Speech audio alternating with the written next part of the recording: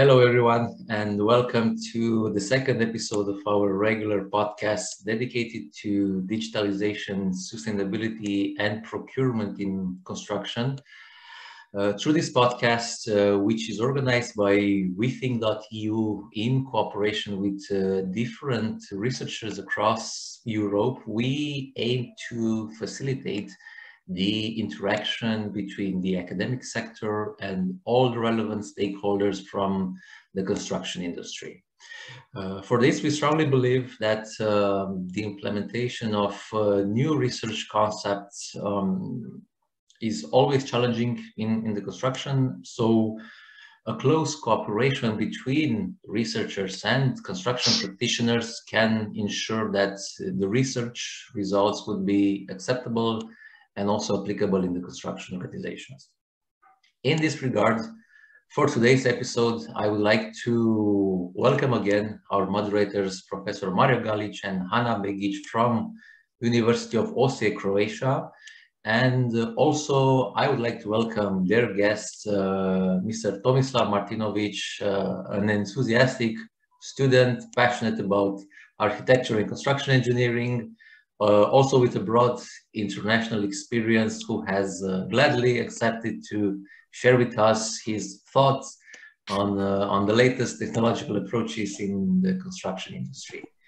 So without any more further introduction, Mario, the floor is all yours. Thanks, Tudor. Once again, I would like to welcome you to our podcast, the second one. So in comparison to the last one, we will have the same topics, I would say, but from a bit different perspective due to our guest today, his perspective. We will talk about BIM, mostly about construction 4.0. How do you feel and how do you see this transition from cyber physical to construction industry in general? But first of all, I would like to have this introduction a bit personal. I have this privilege to do so. When I came to the university, I found myself in a bit of trouble, because my previous experience was dealing with engineers and practitioners mostly on construction sites. And then I came to the university to have these communications with students that received the same things, but in a different manner. And I could not find the mutual language in the beginning. And then I have to firstly go to this self-evaluation and analysis if I'm up to be a teacher or a professor at the university. And then I came to some conclusions that, firstly, teaching is much harder than I thought and most people think. So, and the second one is that there is a unique approach for teaching. You have to be yourself and then find a way to approach each student in a different manner. And then I will have to say that every once in a while, there is one student per generation. And I have this luck that I had two students such at the same generation. One is Hana and one is Tomislav. Those students stood up. This problem in the classroom that I was talking about always end up with the bare minimum of students, without any further discussions, questions, motivations. Just I would like to the perception of the higher education for most of students is just to take this to minimum, pass the exam and move forward. But those two, Hana and Tomislav, really made me think some classes. And I'm really privileged to have them both here at our podcast to discuss some things that I would like to discuss with most of our colleagues. And for this one, I would like to say hi to Tomislav. Tomislav finished his master thesis here in Osijek at the University of Osijek. He finished his master thesis in civil engineering, and now, for my great surprise, I would say. He is now finishing his studies in architecture in Denmark. So, Tomislav, how's life doing you, and how's everything in Copenhagen? First of all, I want to thank you for the very nice words. I have to be honest, I listen to podcasts a lot. Like a majority of my free time is filled up with listening to different podcasts. And being invited to such, it was really exciting for me. And second of all, thank you for the nice words. It's really nice to see some familiar faces and some new ones, of course, meeting some new people. How's life going? Life, I would say all right. We are just wrapping up our thesis. 2 more weeks to go until turn-in.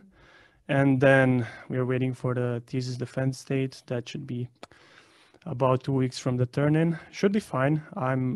The thesis topic is really, really broad. We got a lot of freedom, but with a lot of freedom, you get a lot of responsibilities. So right now, I wouldn't say we are scared, but we are worried that we want to try to write and describe everything in detail and as clear as possible, because you have a lot of stuff on your hands, and if you don't communicate it in a nice and digestible way, it might not communicate the message that you were intending to do.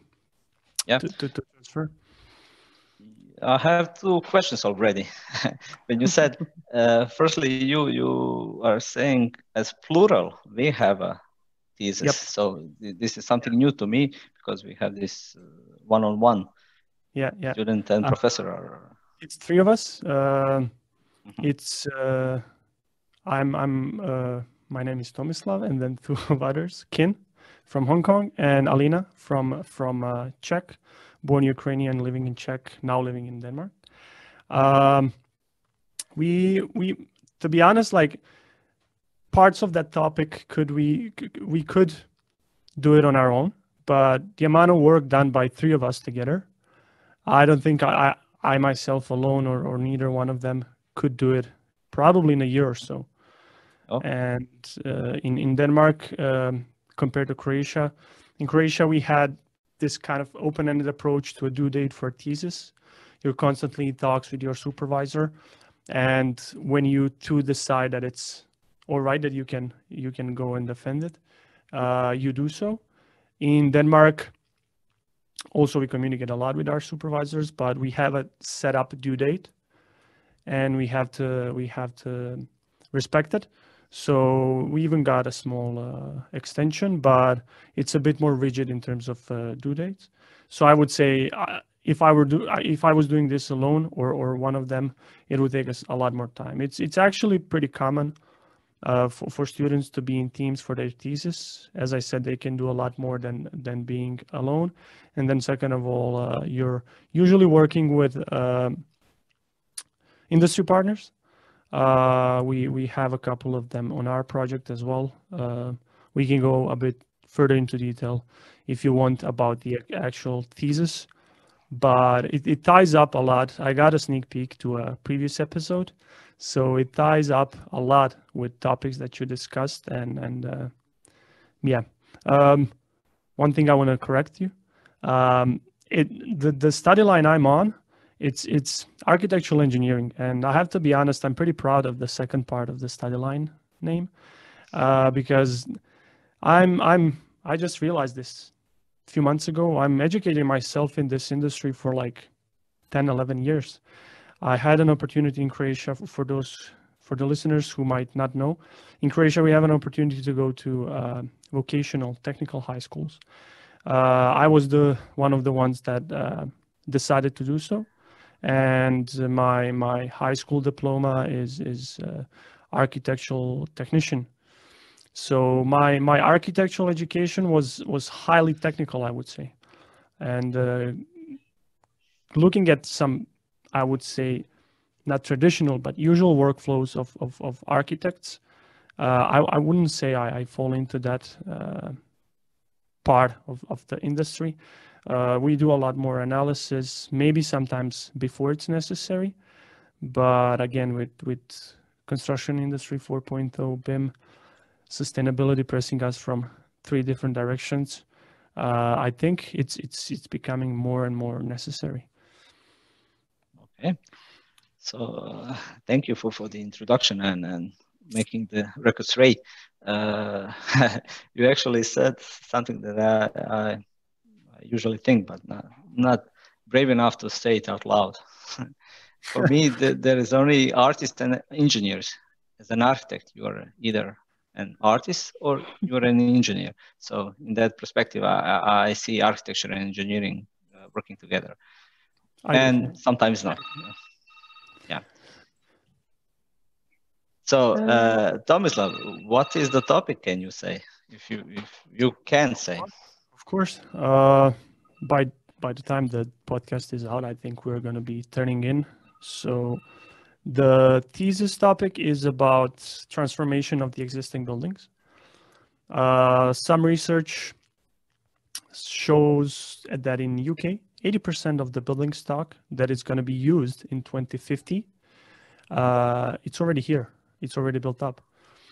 So even though sometimes the talks about sustainability and energy efficiency are mainly about the new construction, the harsh reality is we have a lot of existing building stock that we have to improve, renovate, transform. There's a lot of different terms that are more or less loosely used. And we got a study case. It is in a part of Copenhagen, a little building, not even little, 3.5 thousand square meters of useful space. That is initially built in 1934 for the purpose of being a factory. It got through a lot of iterations. It even got attacked by Danish resistance in the Second World War. Fixed, repaired, got back up running. And right now it's serving as an office building. And with the new urbanization, I would say trends of people moving to cities, Copenhagen and majority of the other European cities, I would say, are struggling with residential demands. So our study case is exploring the options of transforming the building that is right now being used as an office to a residential use, along with some other commercial spaces on the ground floor. And yeah, we try to go a bit differently about the topic. So rather than just saying, okay, this is sustainable, you stick with the structure. We kind of know that that's the case, but is it really? A lot of the times these decisions are taken without any proper analysis. So we took, as I said, sustainability attacking from the three directions, which is environmental, social, and economic. So my part actually was to do an LCA on the building and the building design variations that we have proposed. Kin, a colleague of mine, was doing a life cycle cost analysis. And then Alina was doing social LCA, which is a rather interesting field of sustainability right now. I would say somewhat still subjective, but there are efforts to make it quantified. And then doing a little grading system out of all of that to say, okay, this is more sustainable than the other version. This is more sustainable to do nothing version where you just do business as usual as it is right now. And then the fourth scenario that we are considering is Denmark from the January next year. They're introducing a CO2 cap for the new construction above 1,000 square meters, I think. And they all have to respect it. It's not crazily high. Looking at the research and the studies being done right now, majority of the new constructions satisfy that cap, which is 12 kilograms per 12 kilograms of CO2 equivalent per square meter per year. But yeah, we have also found out some interesting stuff that it's making the results of the analysis go down a bit. They are justified to some extent, but they have to be agreed upon on a higher level, I would say. I'm primarily talking about different projections about the energy mixes. In the end, it all comes to the energy, to heat that's being spent for producing the materials, heating the building, running it. And Denmark is one of the world leaders, I would say, regarding renewables. So their predicted energy profile looks a lot better than it is in the majority of the Europe. So we managed to get with the transformation scenarios below that limit, a lot below that limit, but we are using a bit more conservative energy impact profile, that it's not looking into projected impacts from increased ratio of renewables. It's really interesting. It's as I said, broad, but I like it. I like it a lot, and I'm gonna try to push into that direction once I try to search for a job. Hana, you were wanting to ask something. Yes, so thank you, Tomislav. You have presented us with the differences of writing a thesis in Croatia and in Denmark. One of the questions we intended to ask is, how would you compare the education in Croatia and in Denmark in general? What are some differences, some similarities, and also do you feel like the education in Croatia has prepared you well for this continuation of your education?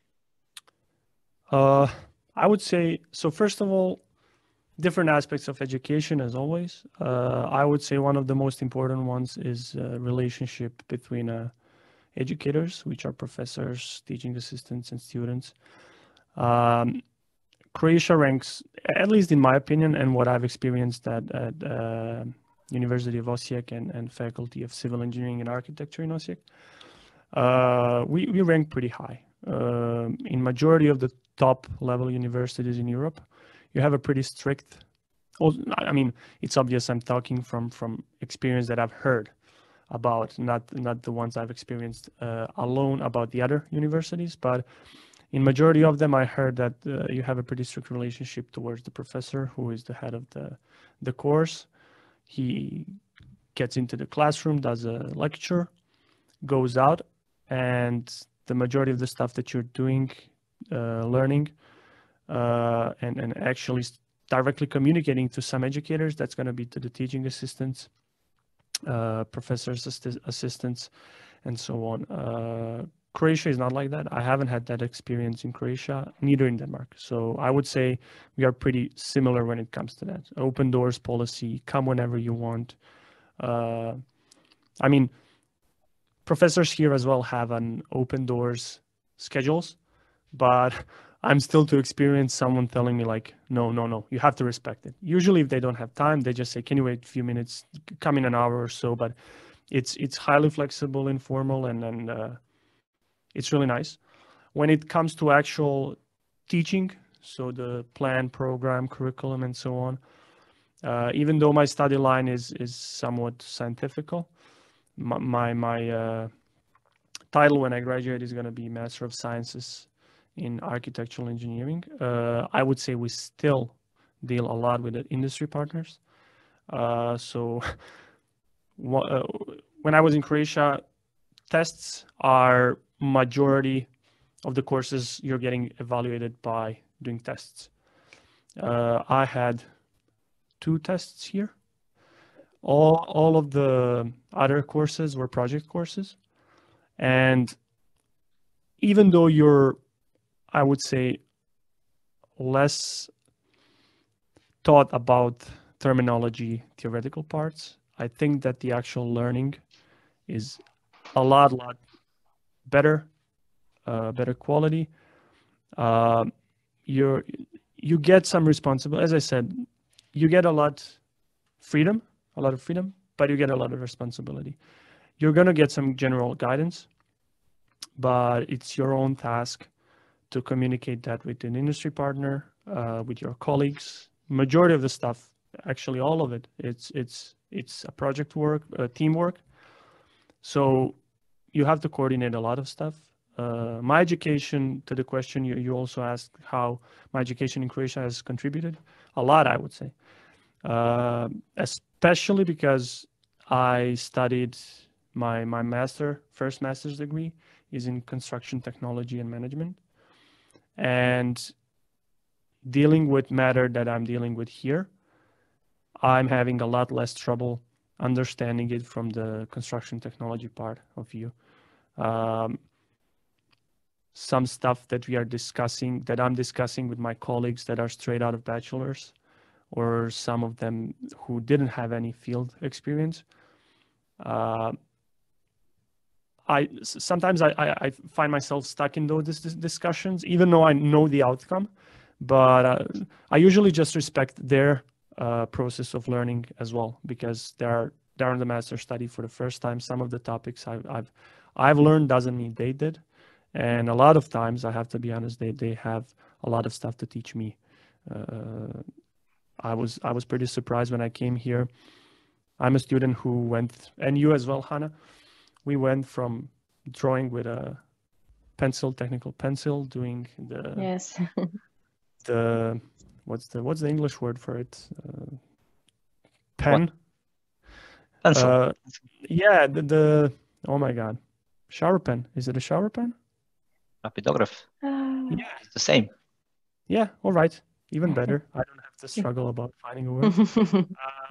Doing that kind of documenting our work, to going to CAD, AutoCAD primarily, and now doing BIM, Revit, ArchiCAD, Bentley, whatever you choose.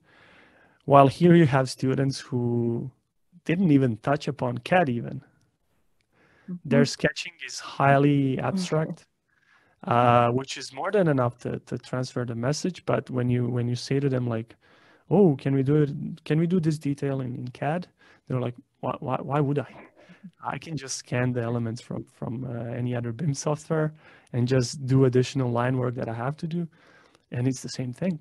And it was really an eye opener for me, because seeing how much they rely on software, which is, I would say, good in terms of modeling and stuff like that. Sometimes it goes to a bad side. If you're using some structural or simulation software, if you use it as a black box, that's going to be dangerous. It's not a matter of will it be dangerous. It's just a matter of when it will be dangerous. So yeah, you would say that. So you would say that the students in Denmark have better background knowledge on BIM and tools for BIM than in Croatia. Definitely, by a long range. Yeah, this is something that we discussed, as you said, on the last podcast. I said that we had, from my perspective, and I think that I'm qualified to judge. We have this outdated curriculum on higher education, and even in high schools, as you said. I have also finished this technician for civil engineering, we called it back then. I'm a bit older than you. When I started high school, there was no architectural directions for the civil engineering high school. So I finished as a technician for civil engineering back then. And I would say that I agree, but the idea is that the BIM and even CAD is a way of communication among stakeholders in construction projects. Sooner or later, they will have to express themselves to less educated, I would say, stakeholders on the construction side, to, let's say, investor, to some other discipline of engineering, and you will have to use paper and the pen. And then it's really, really important to have this symmetrical information among stakeholders. So I think that you have this elite in comparison to them, because you have this opportunity to use either a tool such as any kind of tool that you said, from SketchUp to more sophisticated BIM tools. But you can always take a pen and draw a detail on a piece of paper and make yourself understandable in the situation. So, okay, Tomislav, I was meaning to ask you, the topic you said, it's really precisely described, and I can see that you are close to the end. So, but what was the background for the sustainability and historical architecture in Denmark? did you have some classes, courses on subjects that you are now, I would say, using it as a background knowledge to finish your tasks? I would say when the talks in Croatia started about green transition, and they are still kind of starting to be up to pace, I would say. But when they started, when we were maybe second year of bachelor's, it straight away it took my focus and interests to that field. I think it really is the future, not just because we want to make our planet greener, better, more livable, but the economic models, they're changing greatly. We can see what insecurity in terms of energy, in terms of supply chains can do to us. And it always was in the back of my mind that that's the way I want to go. Even if I didn't go to Denmark, I think I would pursue a career into that direction. The background behind the decision to go for this kind of thesis topic, as I introduced in the beginning, majority of the buildings that we are going to be using, they're already built. So even some researchers claim that, okay, some of the bigger city centers, they're experiencing an increase in the new build stock. But for the majority of the cities, you still have buildings that are built in 50s, 60s, 70s. You have to improve on that. And the way I'm thinking, as I said, my background is a bit more technical than maybe in some other architecture practitioners. If I never was able to get a piece of paper with a plot on it and say, okay, let's start from this. I find myself working a lot more creatively when I have constraints. And sustainability is a big constraint. But then again, once you manage to find a way of making constraints work in your favor, it's beautiful. That's what I consider personally architecture. And I would strongly oppose, as you already did, to a claim that architecture is strictly art. If you give a canvas to an artist, nobody's forcing him to paint just with blue color, just using these lines, just doing this, just doing that. When you're doing architecture, that's about it. You have this plot. You have these measures you need to follow, the regulations to start with. Gravity.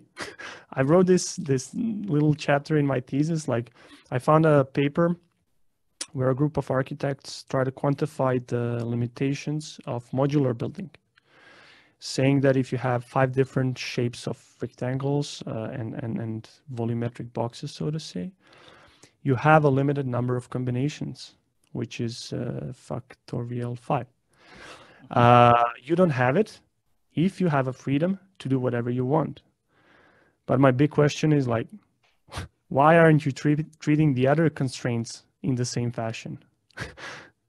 Gravity is a constraint, and a lot of them struggle with that. They make this fancy concept. They really look nice. I'm fascinated by the ways architects can visualize stuff. But then they go into a more serious design development. They figure out that they cannot build what they wanted, and then they take steps back.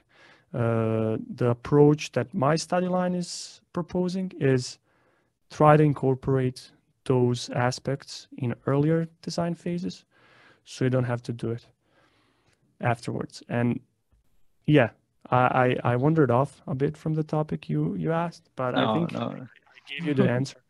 Yeah, you provided an interesting answer, I would say. But what you said, I was coping with that on my PhD studies in Zagreb.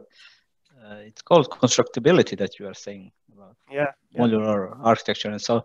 And the first, I would say, plot against constructability is exactly what you said. Where is our architecture freedom to design? And I would say that let's leave the investor to decide, because we are here all for the investor. This is something that was brought up on the last podcast, and I will bring it, I think, so many times on our discussions with our guests, because we tend to forget that the investor is the main stakeholder in our construction projects, regardless is one person, is society, or yeah. So on. The thing is, to continue on the topic, if I may, sustainability has three aspects, not approaches. And if you're going to look just at one of them, you're never going to make it work. If you want to popularize sustainability,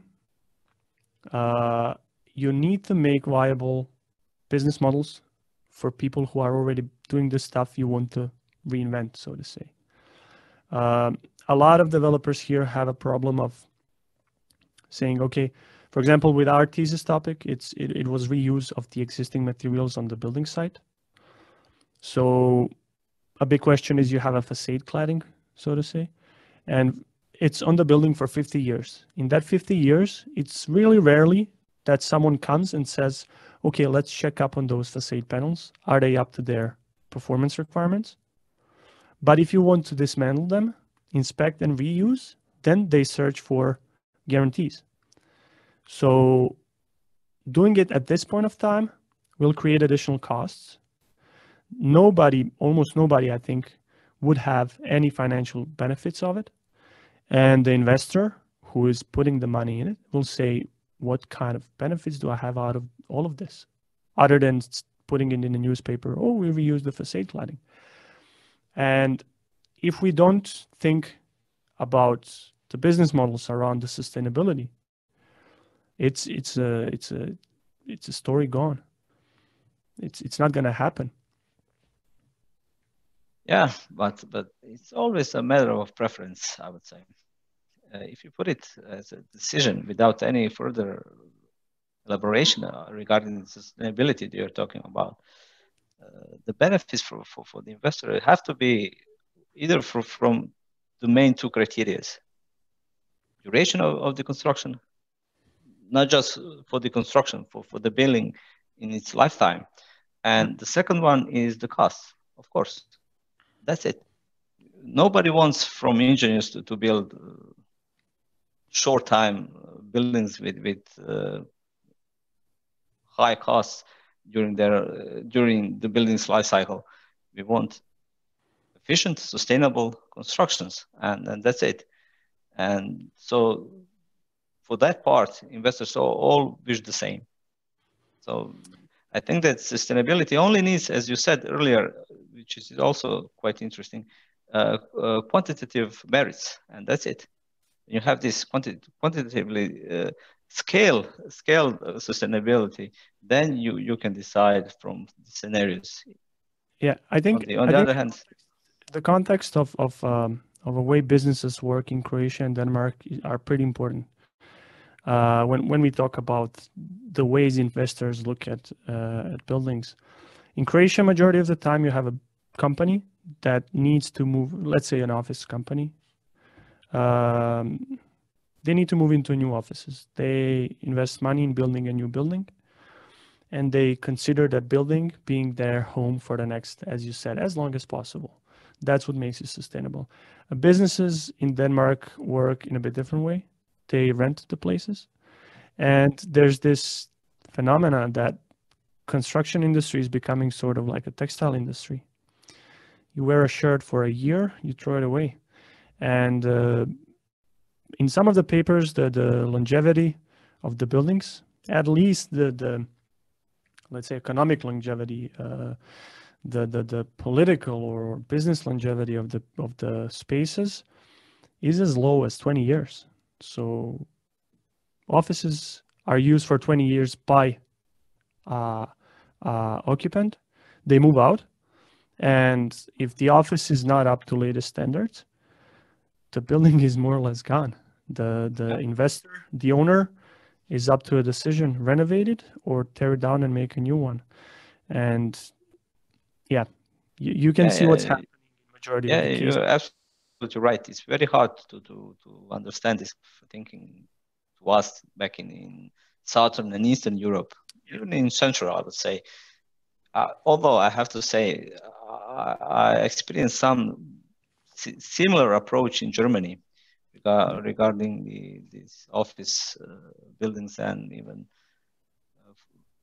the idea of that rental is much cheaper, I would say, than buying a house. Let's just go back to your topic. I said 2 questions, and I only asked you one. The second one, what tools do you use? I assume that you are making a ND BIM model, so I'm curious to know what tools do you use? For the BIM authoring, it's Revit. Hana might be introduced to my preference towards ArchiCAD. We were using, of course. like, I'm using ArchiCAD from high school. That's when I first discovered, I would say, 3D modeling with information attached to it. To say that way, I had no idea about BIM and what it actually means, but I was using it to quickly create drawings, and all the other people were doing it in CAD. But I was strongly attached to ArchiCAD, but the benefits of Revit are just overwhelming when it comes to plugins. And I would say BIM was, in our case and in general, looking at the research papers that we explored at the literature overviews and so on, BIM is a must. If it's not a main topic of the article paper, they mention it a couple of times at least. And Yes. that was the main framework in Revit. And then, for example, for the LCA, lifecycle analysis, we were using a user-based tool called one-click LCA. Then for life cycle cost analysis, we were using a Danish-made program called LCC Bug. Bug means building, so LCC building. And that's about it. Some smaller or larger programs for structural. I did a brief structural analysis of the building.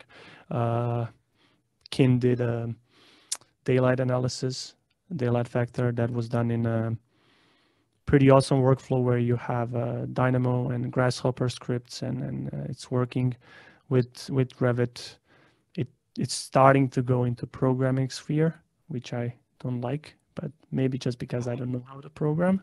That's a thing to learn. Hana would have something to say about Dynamo and parametrical programming. And Yes. But I was meaning that was the Revit an option or requirement for your topic? And I was meaning to ask you, did you use any other tool during your studies in Denmark? The Revit, nobody forces you to use anything. It's just only the license. Yeah. I mean, licenses are widely available, I would say, for students, at least in trials that are manageable, but for us, for our time scale of the thesis. But as I said, the main decision factor was the amount of plugins for Revit. Mainly one-click LCA, for example, which basically you need to transfer all the amounts and materials to a different program, and doing that through Excel, exporting from ArchiCAD to Excel, from Excel to one-click, and then mapping all the materials. That's a lot more work than just mapping it straight in Revit through a plugin, and you have a done inventory in one-click LCA. But looking at it right now, when you start using the software, you need a lot of time to get yourself introduced to some of the features of the software. None of us we knew how to work in Revit, but it was by no means above intermediate level. Of course. Yeah, and when we started to dig into some of the stuff we needed to do, we kind of realized that maybe because me and Alina knew how to work in ArchiCAD to a greater extent, I would say, from before, maybe it was quicker to do it in ArchiCAD just because we knew where tools are. Yeah, but if we did not choose Revit in this case, I don't know when will I learn Revit. I was postponing it for a long time. So you always have some pros and cons. Sorry, I'm always like going off of the topic. Other tools you mentioned. No, it's in the you're topic. Close to the topic. I ask you regarding the tools because I have this opinion that Tekla structures is a standard in the north. Denmark, it's Finnish, and so I would say Revit. These guys Revit. love Revit. Students, some of them don't even know how to work in AutoCAD. All of them know how to work in Revit, and Revit. A lot of them use Grasshopper. It's wonderful when you see what are they doing, and I have to learn it. That's my only conclusion every time I talk about it. It's just I need a bit of a month free to learn at least basics, so I can at least play with the scripts that are already there. I don't have to know how to make my own scripts just to play with the ones I have. Yeah, Hana, you were wanted to ask Tomislav, I wanted to ask you, since you and the other students are actively using BIM, obviously, and the whole faculty, and since BIM is one of the Construction 4.0 drivers, have you also mentioned the term of Construction 4.0 your education, or is that perhaps something that you can discovered throughout your own research, your own surfing on the net, reading articles? I have to be honest, their BIM education starts at bachelor's level, and it's not BIM education in terms of learning how to use Revit. Some of the courses touch up on that, but BIM is a lot more than Revit or ArchiCAD or Tekla or whatever. BIM is, I would say, I don't know, a way of work. If you have, I think it was in one of the, oh my God, what was his name? Professor Mario actually mentioned him in the last podcast. Chuck Eastman. Yes. In one of his books, he mentions that BIM is like, if you have just one person in the whole stakeholder structure that's not working in a way of BIM, it's almost useless. It requires a lot of efforts from all of the stakeholders, and they learn that stuff pretty early. So they're aware that it's not just a program. So the way I came about Construction Industry 4.0 and so on is exactly as you said, from my own brief research. I have to say, if you ask me to define Construction 4.0, I would not be able to, but reading some informal articles on some websites and so on, I haven't looked into it from a scientific point of view. Yeah, and when you put that in a context that Chuck Eastman defined BIM in 1980s, crazy. And now it's 2022, and we still, I would say that I'm dealing with BIM perhaps maybe 10 years continuously. And still, when I ask I would say some colleague to define what is actually BIM, and I get different answers with the similar backgrounds of my colleagues. So when you of course, when you talk with practitioners, they will say it's 3D modeling and so on. But when you talk with architects, when you talk with electrical engineers, when you talk with structural engineers, then you will get quite different feedback and opinions regarding BIM, what BIM stands for. But I would say this is a deep water. So I will leave it for that.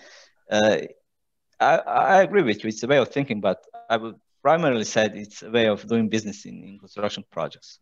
Yeah. And just leave it to that. But what Hana asked, this is something that of course, the terminology is not so important. What is more important, the drivers. Have you used any of the other drivers than BIM? Let's say digital twins or blockchain. Have you ever mentioned it in your studies? I was a part of a pretty interesting project when I came to Denmark here, Solar Decathlon, and because of the highly unstable travel conditions, the project that we were aiming to build was in China. And the question started being asked was, are we going to be able to build it? Are we going to go there? What's going to happen? And in the end, right now it's getting built in China, I think, in one of the cities in China. And the plan is to have a digital twin in Denmark, because we still have, so to say, rights to the building, and we designed it in a majority of it was designed by DTU students, supervised by DTU. It started from DTU. So the digital twin is aimed to be in Denmark through different mechanisms. I don't want to talk too greatly and detailed about it, because I'm out of the project for the last year, so I don't know that much. But that was one of the drivers for us to go with digital twins, and I think it makes a lot of sense in our context, but it makes a lot of sense in normal life, usual life context, such as like just monitoring the performance of the buildings and so on. Blockchain, I haven't looked into it. I'm still struggling to grasp the concept of blockchain out of cryptocurrencies. So yeah, I mean, it's better to be honest. I read about it, but my understanding of it is far from being able to talk about it to a greater detail. And going the path that I took, I don't find it necessary for me to know at this point. It would be interesting and exciting to explore it in the future, of course, as any other new technology. Yeah, I think the blockchain we will have to all. It will not be an optional. We will have to deal with it. We'll see. A lot of people put their words into like, okay, this is gonna be the main thing. This is gonna solve all Yes. problems. And then Yeah, it kind of blew out, and we'll see what happens. It's a really interesting period we live in, definitely. And yeah, it's. I always joke about this. When I came to Denmark and DTU specifically, the whole narrative is green transition. We're trying to cut our impacts. We're trying to make things sustainable. There are rather complex problems. Looking at it from strictly one perspective is not going to solve the problem. You have to be as holistic as you can. And I always joke, like whenever I go see some new construction, I just start coughing from the carbon emitted. But it's not just carbon. It's a huge complex system. And it's going to be interesting to see how's the future going to look like. I'm really glad I'm living in this part of, I wouldn't say history, but part of time. Yeah. Yeah. Yeah, this is quite interesting coming from a student. Yeah. Tudor, your question would fit. The first one would really fit this topic that we are addressing now. Don't you think that? Yeah, exactly. So thank you, Tomislav, for your very interesting inputs. The first question that I have for you is related to BIM, because I think it is clear that the construction industry will need to speed up the process of digitalization. And we can all agree that BIM will be the game changer for the field of architecture and construction, whether we are talking about the data generated or the whole project lifecycle. So in this regard, I wanted to ask you, considering of course, your multicultural educational background and your experience acquired in Croatia and Denmark, what would be, in your opinion, the main challenge regarding BIM awareness raising among junior professionals at this point? Whether we are talking about financial costs or the fact there are too many software solutions on the market, and companies or young professionals do not know from which of them to choose, or maybe the BIM concept, as you said, as a whole idea, is improper, introduced maybe in university programs? I would say the choice of program in most cases it's not done by young engineers. It's done by their employers, be it good or bad. That's up to someone else to decide. What's going to be a driver? I did a little article with one of my thesis mentors from Osijek. We were researching the implementation of BIM in Croatia and comparing it to some other countries, such as Nordic countries. We noticed two approaches, bottom up and top down. Top down would be Northern Europe. So basically government saying, all right, from this year or next year, you're using BIM because you have a lot of money in those projects. There's a great public interest in the project and so on. And then bottom up is what Croatia presents, I would say, almost to the bone. You have pockets of BIM users across Croatia that are forming up into, I mean, as I said, pockets. So you have a friend, you know, they're working in their company with a certain BIM workflow.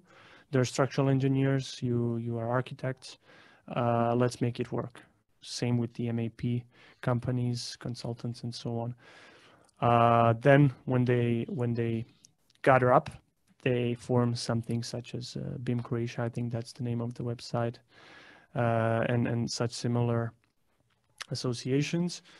And then they push the initiative towards the upper levels, to a government and so on. Some would say that's not a good approach, because if you force people to do something by making it a law or a regulation or a part of building regulations, it's going to be done badly. So they're not going to implement it to its fullest potential. I don't know what to think about it, because if you see Croatia, for example, it's crazy slow.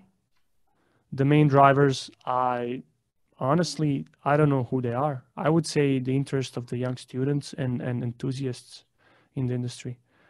But then again, when you look at Denmark, Finland, Norway, Germany, France, UK as well, they're one of the first ones, if I'm not mistaken. They have it on a really high level. It came up to a point where even small residential, small scale companies, designers are utilizing BIM and Revit just because they consider it stupid going step back doing it in CAD. So to answer the question, it's going to be a lot of different things. It's going to be students who are pushing their employers, saying that it's, bottom line, stupid to work in CAD, doing all the, I mean, especially construction management. You have almost ever-changing situation on the construction site, and you're doing it all over again after every single day. It's at this point of time, almost forgetting about those more conservative workflows. I don't see any logic in it. But then again, going the extreme way and saying that you have to do it, it's just going to make people do it bad. So it's a mess. Trust me. We had a course where we tried to dig through databases gathered from some early BIM models. It really is a mess. So different IFC properties, property sets. We were digging through some actual codes in the XML format. It's for me, who doesn't know, my programming knowledge goes as far as if functions. I don't know what else. So it's not very deep, but we managed our way. But it's highly complicated, and but maybe that's just a part of the story that has to happen. You have to force them to use it, just because otherwise they might not even go that way. I don't want to be one-sided and say like this is the answer, but just looking at the success that the other states had with the top-down approach, maybe that's the way to go. But maybe it could be too late for us. Maybe we have to embrace the bottom-up approach and try to come up with concrete guidance from practitioners in Croatia that are already doing it in Croatian context. And I would guess it's somewhat similar to some other Southern European countries such as Serbia, Montenegro, I don't know, Romania, Bulgaria, Greece, and so on. So yeah, no universal answer, but it's going to be complicated. I don't even doubt. Yeah. Yeah, I mean, as you said, making BIM mandatory probably in the long term would be the let's say the best way of making companies to transform their way of thinking and making this transition from CAD to BIM, because otherwise one of the main problems we have identified in our international working group that we have for Central and Southeastern Europe is that companies are reluctant to use BIM for the simple reason that BIM is not mandatory into their countries, and as a result, going to making this step to BIM would imply for them to have additional costs. It would imply to buy a specific software, then it would imply to hire someone with the necessary expertise to use these BIM solutions. And in the end, if it's not something that comes from the top to the bottom, practitioners might be stuck into this 2D era, to say so. And I would like to go from this to my second question, because you mentioned also because a bottom-top approach is necessary. And if partially you've already answered this question, because I wanted to ask you if you have any advice for these young students or practitioners that like to promote or to discover all these new BIM technologies in Europe. And I saw that you recommended that maybe creating some general guidance and then forwarding them to the national level or maybe even to the European Commission, with maybe together with universities, could create a bigger impact maybe, and push these national authorities and also the European Commission to in turn prepare a set of general guidelines that could be applicable to the European countries maybe. Yeah. I would say educate yourself about BIM in general. Don't be focused on workflows in BIM authoring tools. No one's making a promise that Revit is going to be relevant in 10 years. Neither ArchiCAD, neither Allplan, neither Tekla, nothing. As Professor Mari already said, it's a way of thinking, and there are materials available. We mentioned Chuck Eastman. A huge amount of them as well. Different ones, standards. There are standards on BIM from ISO. I wouldn't say it's a non-regulated field. You just have to educate yourself and then choose your way, be it Revit. I mean, software is a big part of it, but it's far off being just software. So educate yourselves in that field in order to understand all the benefits, because the aim of BIM is to be relevant throughout the whole life cycle of the building. BIM is not done when you give the building to an investor.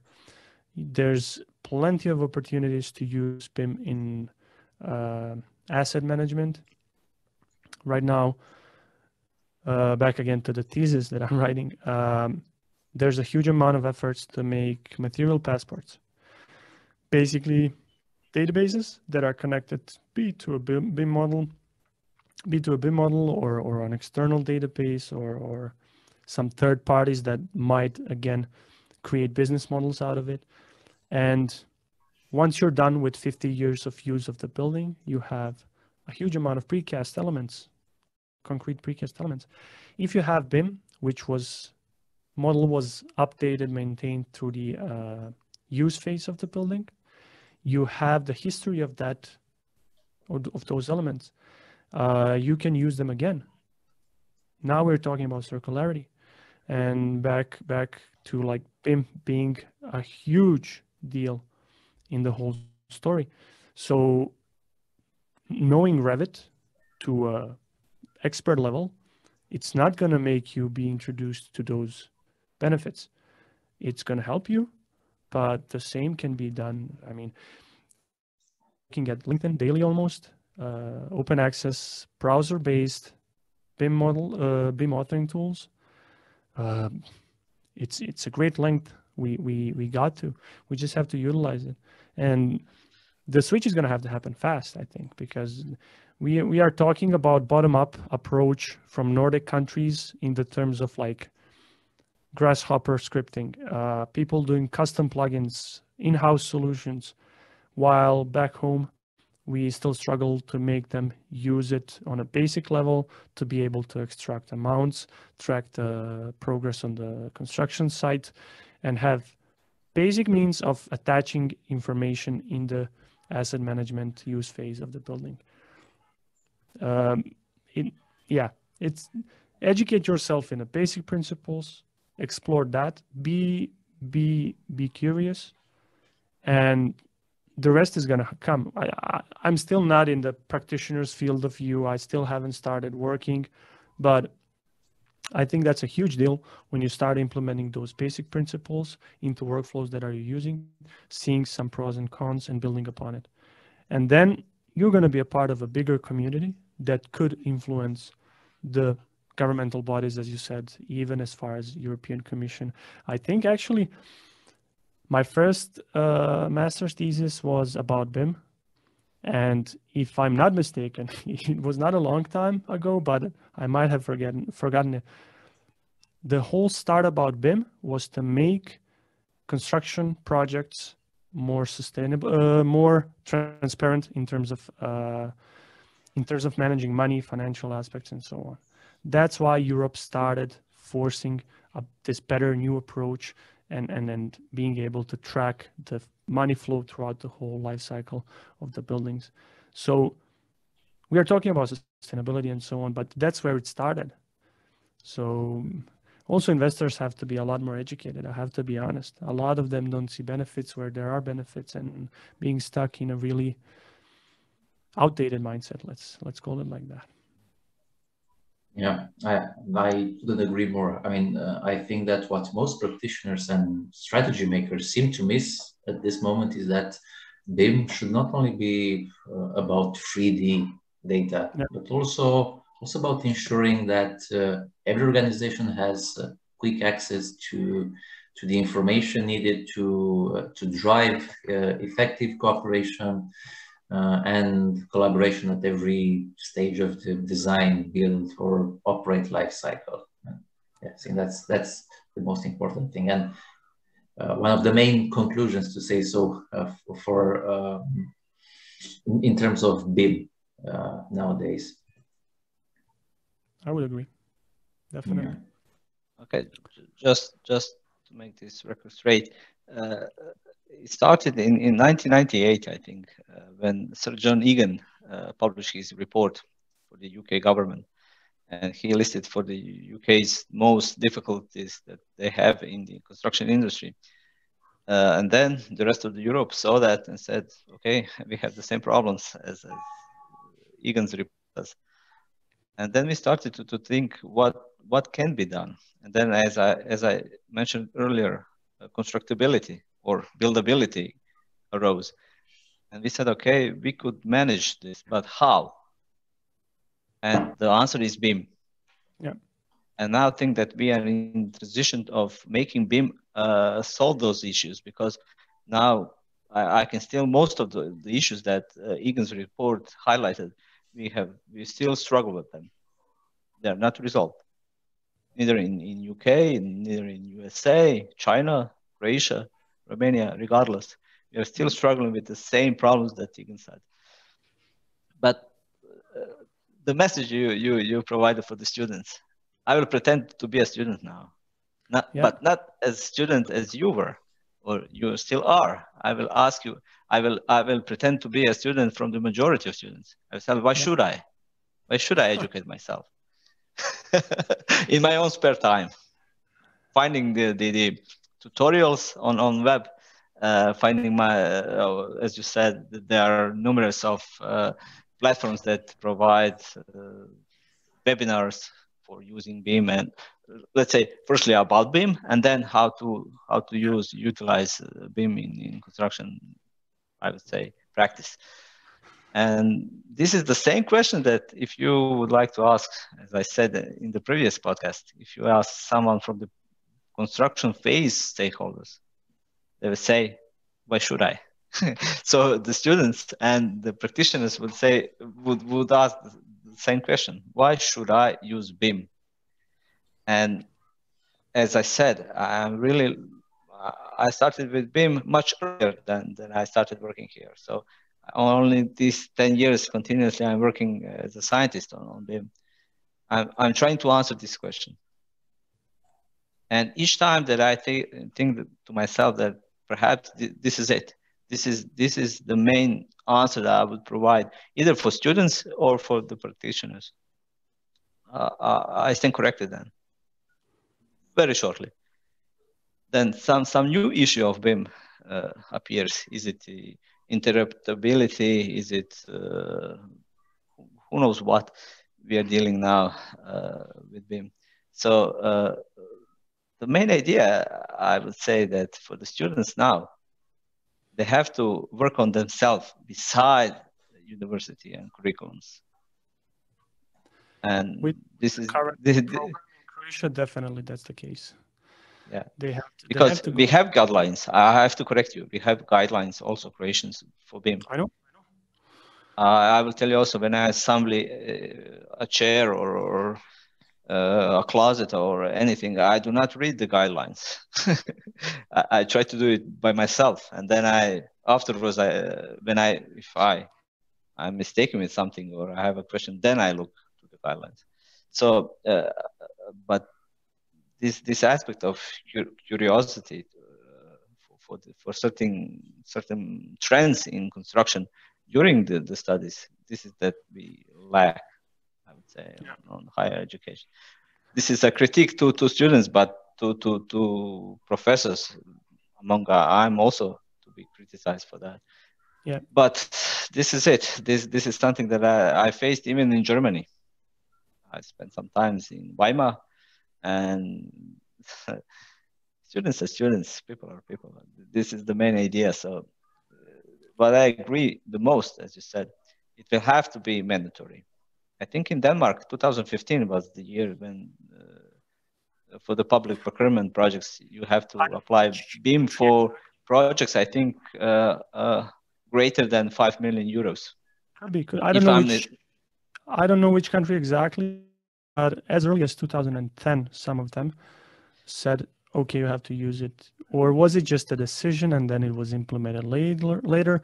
I don't know, but it was a lot earlier than we did. I mean, we still don't have it. No. I think in Denmark, it was 2015, if I'm not mistaken.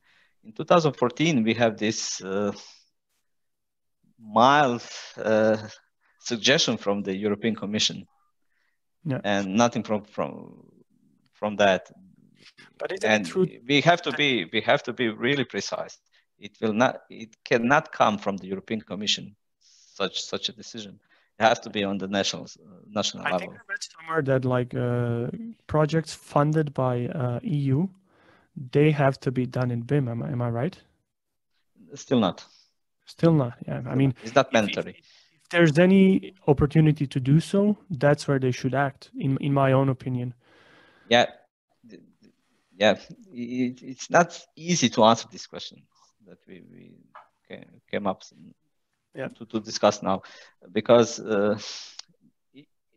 even though we have similar regulation and legislation in construction industry among EU members, there are still so many differences that it would influence the market on the national level. If you would say it has to be done in BIM in such way, and I think that most of EU members are still not ready to submit any kind of solution that would be relevant to the market. If it would be obligatory on the EU level, but on the national levels, yeah, I think that we will have to cope, because we started this podcast with the premise of Construction 4.0. we are mostly stuck in Industrial Revolution third, part 3, and still we are still coping with the issues back in the 3, and we are not ready for the entire, I would say, scope of novelty that Construction 4.0 brings, and BIM is just one of the spice in the scope. So I was meaning to ask you one more question that I think that students would like to hear. What is the difference between living as a student in Croatia and in Denmark? Ooh. Huge difference. I would say huge difference. Financial freedom is a lot higher in Denmark. Meaning what? Meaning I'm mostly, not mostly, I would say 99%. I needed some additional funds from my parents to move here, but majority of my expenses and everything, I earn a bit of money on the side, and I get a scholarship from the Danish government, and that's I would say more than enough to live here more than comfortably. The career support, for example, I think all of the universities here have a career center, which is connecting you with opportunities while you're studying and after you're done. The alumni communities are a lot stronger. I think it all comes together with just trying to connect the universities and faculties in contexts more relevant for Croatia with industry partners. Through this, Denmark is pushing above its weight when it comes to big companies that are international for the size of the country Denmark is. Croatia is by no means on that level, but I think companies and universities as well should be a lot more interested in doing business together. In only one of the courses in Croatia, we had an opportunity to cooperate with city of Osijek on doing some feasibility studies on relevant projects at that time in Osijek. All of the other stuff that we were doing was semester projects were mostly done on a basis of preset form. You just get a variation of it, you do it, it makes us really good in recognizing patterns.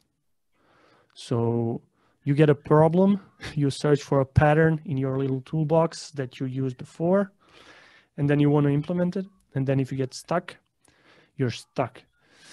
So again, and also there's a common, I would say, statement from the employers in Croatia that students coming from university don't know nothing. You have to spend an additional year to learn them, your way of business. And that comes partly from them not knowing what students do, simply because they don't do work before they hire them together. But the other part of it is that students to some extent are a bit like that. So they have a pattern toolbox, use that pattern on designing a concrete beam, leading a construction site, and so on.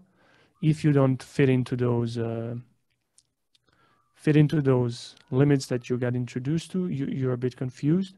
So that's what I would say is the biggest difference. So I think it's not a big step to do. It's not too hard to do, but it's going to bring a lot of benefits to the student life and to the education quality in Croatia. Yeah, this is the first answer that you brought as an architect. Because I have to correct you. Civil engineering is patterned. You have to know that. the problems are repetitive, and only the solutions are slightly different. But the approach, we are strict in those patterns. You have Eurocodes, you have a way of traditional way of business, and then it's not easy to make for the students to let's say project-based problem that would provide students to think out of the box in civil engineering. It's very hard because we are based on the mathematics, on statics, on dynamics, on optimization methods, on scheduling methods. Then it's very hard to leave it on the students to come up with a different kind of way of business that would provide equally quality of solutions. So this is something that I would say I see that in perhaps a slightly different kind of engineering discipline, such as architecture. So, but you missed the point. My question was, how do you feel as a student there? Are you comfortable in Denmark? I think that I can say that this is relaxed podcast. On Friday, was it hard to be a Croat in Copenhagen? just to make this as a timestamp, on Friday, Croatia, in the middle of Copenhagen, won 1-0 to Denmark. So made it. Close to 40,000 people in Parken Stadium, and then I would say close to 20,000 people in front of the stadium. Yeah, it was crazy, and I was there with a friend from Montenegro, and we were cheering for Croatia. But like when we scored, it was in yourself, like, I would say, yeah. Of course. Like, Danes were celebrating the offside. Imagine if they really scored a goal. That would be a huge celebration. Yeah. But I'm just joking. In general. I was meaning to ask you, because I remember myself as a student. Yep. I was always worried about the tasks, about the exams, about deadlines, about I don't know, cooperation with my teammates, my colleagues, and so on. And if I would have to summarize my master thesis, I would say studies, I would describe myself as worried guy. When I came to Germany, I was really surprised how students can be relaxed and open-minded. So I was thinking to ask you, is this the case also in Denmark? Yeah, definitely the case. We have 5 bars across the campus. People are almost daily there, and as I said, you get a bit more freedom, which comes with a bit more responsibilities when it comes to the tasks. But it also has, when you're working in a team, and for almost all of the project courses you are, the mindset of the students that you said you recognized in Croatia is kind of filtered out, because it's not going to be the teacher who's going to say, the professor who's going to say like, all right, guys, you're not doing your job, you're going to get a bad grade. It's going to be your student colleagues that are going to say, if you don't show up on 2 out of 3 meetings, all right, my friend, it's all right, you have your own struggles beside this, but just be sure to come after this, because it's 4 of us doing this, not -1. And if you want to participate, it's not even that rare to have an agreement. So at the start of every project report, or at the end in the appendices, you would have a agreement saying we all agree to work to the same extent, contribute to the, it's really common.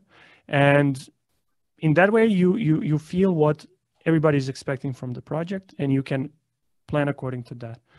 I was not that much on the like having fun side. I did all of that in Osijek. I was on bachelor's studies in Osijek, quite a lot of going out during the masters as well. I came here really honestly to learn as much as I can. So I'm worried still, as I said. Right now, I'm worried that we did a lot of stuff, but we might not be as successful at communicating that stuff. But always when I look back to that worrying, in most of the cases, it was useless. What was useful is you actually doing stuff and planning your time. So as you a lot of times said during the lectures, even not planning anything is planning to fail. So, so Hana, would you like to ask Tomislav something before, because we are close to the end of our second podcast? Of course. Maybe to finish up with the discussion, what are your future plans right now after this education? We have heard that you would like to definitely work on something related to your thesis. So are you perhaps considering even another European country, or not even Europe? I haven't been planning to going out of Europe, to be honest. It's as Croatians, we are tired from bureaucracy. So getting a visa, moving to anywhere else in Europe, I'm not ready for that. But Europe is up for grabs, I would say. I have to be honest. As I think you would feel the same as I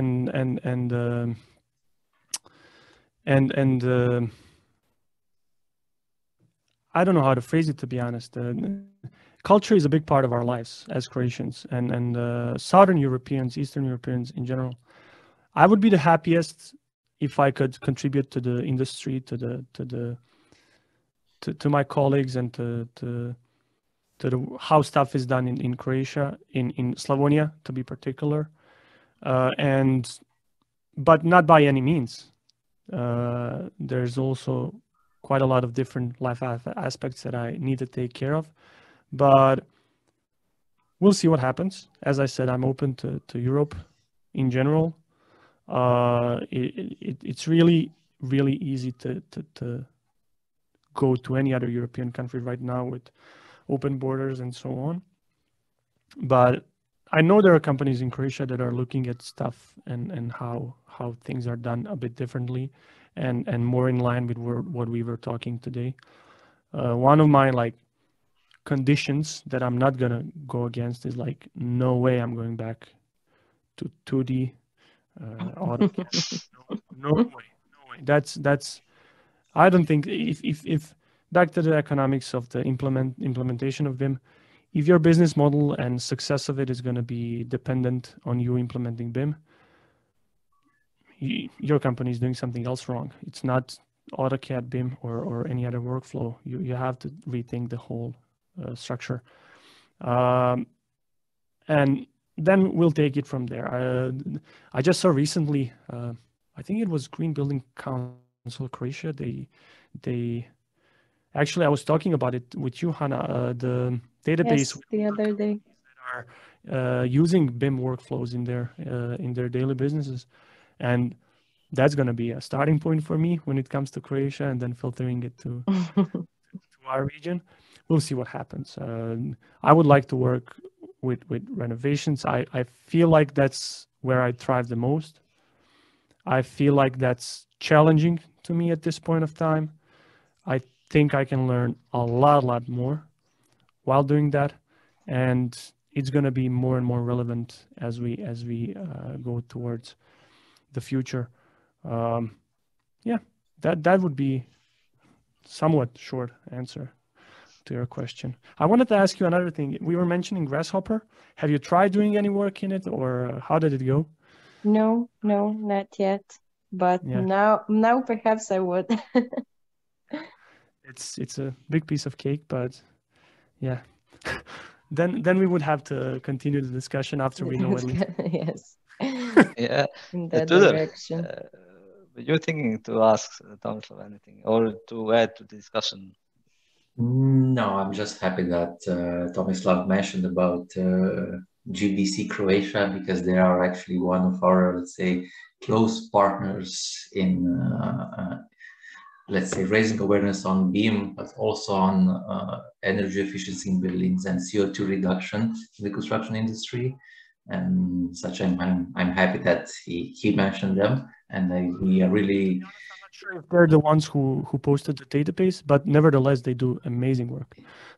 Yeah, exactly. They were all actually they were keynotes in one of our previous conferences we had. I think it was in last spring. But yes, I do not have any further questions. Mario, if you have anything to add. Yes. I have one thing that I left intentionally for the end. During my career here at the University of Osijek, I had on 5 occasions near to the end of students' master's degree studies, I suggested to 5 of the best students that I felt comfortable to suggest such a thing. I suggested 5 of them to most definitely to PhD studies. 4 of them are now, one is in Slovenia doing his PhD study, Hana is the second one is in Rijeka, one student is on his first year of PhD studies here in Osijek, and the only one who hasn't gone that way is Tomislav. Should I consider it a compliment? Or? This is my question. On the beginning, I said, to my great surprise, you went to study architecture, which is great. You mentioned the motivation and so on. But just to connect the thought that I presented here, not the thought, it's more than a fact. Engineering is a patterned work. We solve problems by using a methodology that we are certain of, and the output is solution or solutions. And when I started working as an engineer before I came here, after perhaps 2 years, I said, okay, I got it. I know. Now I can extrapolate my life, I would say, my career, till the end, solving problems using or creating, but on a small scale level, solutions that can only serve to me and to solve certain kind of problems. And then I was sure that I can. I'm not up to that. The science is something that is great, I would say. Let's put it in a more simple way. If you're a grown child, then science is for you. It will fulfill your I would say, Curiosity. Yeah. It will. It is like a playground for grown-ups, I would say. So I would really like you to just think once more regarding the PhD studies, not because of you're the only one who hasn't gone that way, but I'm sure even today I'm even more sure when I hear what you are doing now in Denmark in different kind of environment than we have here in Osijek. I'm 100% sure that you could go and be really successful on PhD level and in science. Nice words. To be honest, I'm not going to say I've never thought about it. I remember still the talk that I had with you when I came for. I wanted to have a recommendation letter from you for the Denmark studies, and that's when we had the talk. I remember you said me like, "Why do you want to go study?" Yeah. I was hoping you're going to stay for the PhD. I have to be honest now. I'll say, if you're going for architecture, I will not give you this letter of recommendation. But I was joking, of course. I'm going to try to be a link between engineers and architects. I've never considered it being in conflict in the first place, but I guess it's happening in the industry. But back to the PhD, I'm not going to say I've never considered it, but I definitely want to, I have a feeling that I have knowledge that I want to implement now and learn from the practice. And I'm not disregarding it by any means sometimes in the future. I would, if I find a field that it's worth of time, because PhD is a huge thing. I think you're up for a like couple of years long journey, and 5, yeah.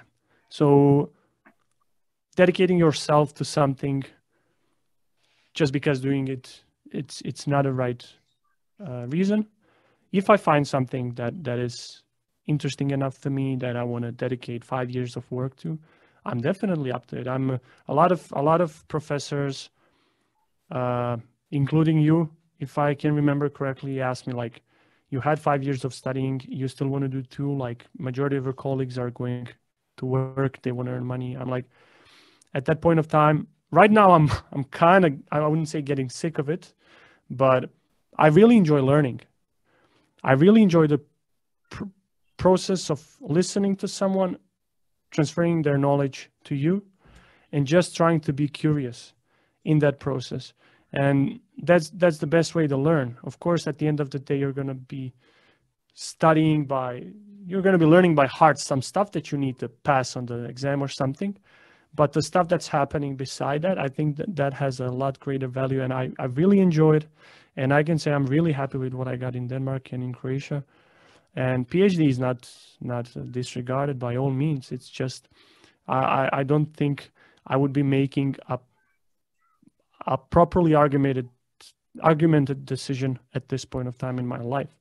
I'm flattered by your nice words, and I'm still considering it a compliment, just so you know, that I'm the only one who didn't. Okay.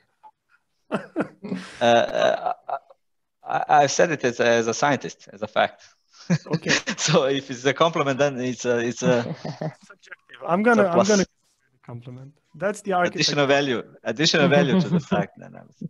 Okay, Tomislav, thank you for your interesting point of views and your experience that you wanted to share with us and our I would say, mostly students that will have a look at this podcast. That this is something that I would like to be a fact. The students will be attracted to your guessing at this podcast. So thank you. This is it. This is our second podcast. Stay well, stay safe, and see you in Osijek when you come back. I would really like to have a coffee with you. Yeah, I agree. I'm gonna get back to you so we can drink a coffee or something in the. Of course. Yeah. See you around. Yeah. Thank you. Thank you, Mario, Hana, Tomislav. It was a really great session. I'm grateful that we managed to have this open discussion, and just wanted to add that the podcast will be added in short time on our platform, and also it will be on LinkedIn so that anyone who might be interested can access it and share it within their network. So thank you, guys. Great. Thank you, Tomislav. Bye-bye.